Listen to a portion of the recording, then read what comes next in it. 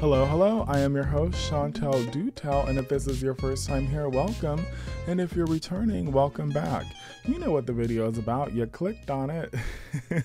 I'm going to give you my little review and a little comparison of the WandaVision doll from Shop Disney of Scarlet Witch. She is special edition, so let's get in. I really actually love the packaging because if you do want to keep her in box, there's a large window area to where you could really see and admire the doll. And let's get to the back. You see she is special edition. I really like that artwork back there. It's so cool. If for some reason you want to read this, you can pause it. And I paid $44.99. I had a 20% off coupon, and she's $62.99 for my Canadian friends. And I'm going to go ahead and take her out of the box. And I'm not going to do that on camera because I absolutely do not understand why people film themselves struggling. And let me tell you, taking this chick out this box was a struggle. Look at this. Very much giving me flashbacks of trying to help my cousin get her like Barbies out in the 90s. But I actually love to do that because then I could kind of play with them as well. But they definitely have her in there for a safe journey. Hair sewn in and everything. I know sometimes we see random dolls like, what happened? They'll be all out the box, hair everywhere. These are the tools that I use. I recommend those small scissors to go ahead and, not fuck up your doll, because sometimes you can cut things that you don't mean to cut. And I use these jewelry making tools to get the little tags out so I'm not cutting any hair. And bam, she's out. Doesn't it look easy? But it took about 10 minutes. I'm actually very happy with the way this doll came out. Her face is so pretty. Yes, she's giving me Elizabeth Olsen, honey. Yes, we don't have to squint. We don't have to like hold one eye open or one eye to the side to kind of see it. I definitely see her likeness. Now, granted, this is not Hot Toys, so it's only going to get so close. But look at the detail of her crown, her bodice area. I feel like all that is a little big. I feel like they could have maybe used a more, not silicone, but a more pliable material that can get a little bit more form-fitting, because it does make her look big. It makes her look bigger than what she actually is. And it's a very like hard plastic. It's stiff. And she has, her costume in the film has more of a movement to it, especially with this glamorous cape. You want a little flowy action while you're flying, you know what I mean? And I had to go ahead and put her on a stand because with my sausage fingers getting in there, she's falling over and all that. I need a little bit more help and reinforcement. I just used a Kaiser stand. I get these from Amazon, and yeah, they get the job done. It doesn't fit her perfectly, but it's going to help her stand up for the duration of this review. And go ahead and take a look at her cape, very similar to Vision. I would love if they would have put out a Vision doll as well. So that, she needs her man. She needs her man in the doll world, or the Dollyverse, as the fabulous Toya from Froggy Stuff says. Here we are. These boots are made for walking, and they are not coming off. Those are her feet. They don't come. I don't know how else to say it. They just don't come off.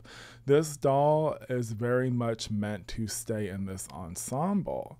If you want to create other looks, you would have to buy another doll, and off with her head.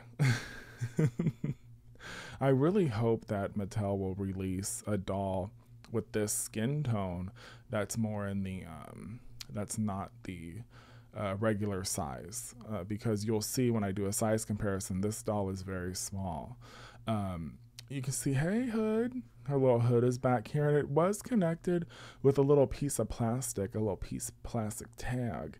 And I was hoping that when I undid that tag, there was a little bit more fabric to make that hood really give her a Little Red Riding Hood moment. But you'll see that that did not happen.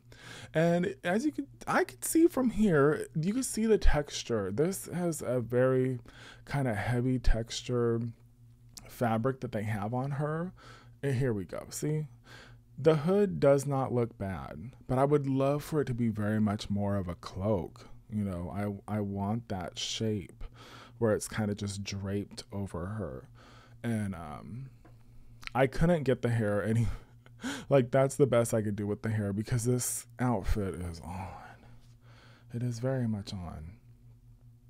I really love the gloves, and I think that they have a real pretty kind of sparkle to them, which to me gives a little magic. It gives a little magic touch because there is some detail given to her hands. I think they did a beautiful job sculpting her hands, and it also lends to a lot of like cool doll photography and poses and really fun things that you can do.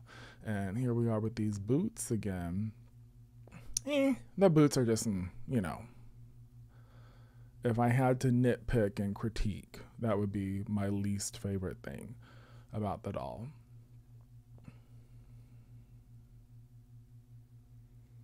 Here we are with the hands, darling. I pulled out a pointer. It's a rat tail comb. It's just easier to get in there and show off a little details. But I did have a teacher fantasy moment, like I was using a pointer. And here we have the Barbie Made to Move double jointed elbow. She doesn't quite have the same range as a Made to Move Barbie, but the knees still go back pretty far. And I know Disney does have some dolls that have very similar range where the knees can go all the way back. And here I'm trying to show you.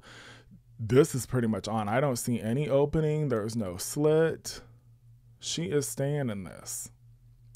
And like I was saying earlier, I really want a smaller body because since this doll is so small, I have seen some people put this doll on a regular Made to Move body, and the head very much looks small. So it would look better with the right proportions.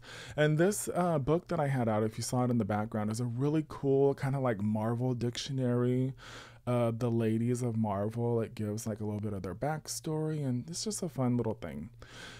And I thought it would be fun to pull out my New York Minute. Ashley and Mary Kate, this would be like the dolls that came out at their oldest age. So I thought it'd be fun to put them together. Mattel, I would really love to see them put out a Barbie version like they did for Black Widow, because I think that they would execute the ensemble a little bit better. I think that it would be more form-fitting. And as I was putting these away, I was like, look at the Once Upon a Time, we had this quality. These are nice fabrics. There's beads, you know, as buttons. Just, you know, you got a corduroy hat and then actual denim jeans. Can you believe that? What once was? Come on, Mattel, we know that you can do it. They're doing a good job with Barbie Extra. So I have Barbie Extra and A Creatable World as a size comparison, and you can see she's pretty small. I did pull out the ruler because I'm like, is she 10 inches? And the ruler says yes. You know, sometimes people, you know, even in real life, people like to exaggerate on inches. And sometimes you gotta pull out that ruler, of course. And, you know, I took a couple pictures on here, and I did a little special effects. How do you like them? Do you like me adding these little things onto my videos? It's just, I do put them on Instagram, and if you want to follow me on Instagram, it's Chantel Dutel, and Twitter is also Chantel Dutel. I'm not as active on Twitter as far as like back and forth and stuff, and also TikTok. I just have to get a little bit more familiar with TikTok. But go ahead and, like, dislike my video, whatever you feel. Give me a little subscription. And yeah, thanks for watching. I'm going to end this video like I end all my videos and say, when you paint, paint with all the colors of the rainbow. And as always, have fun doing it. Until next time, my sweetie pies, be safe.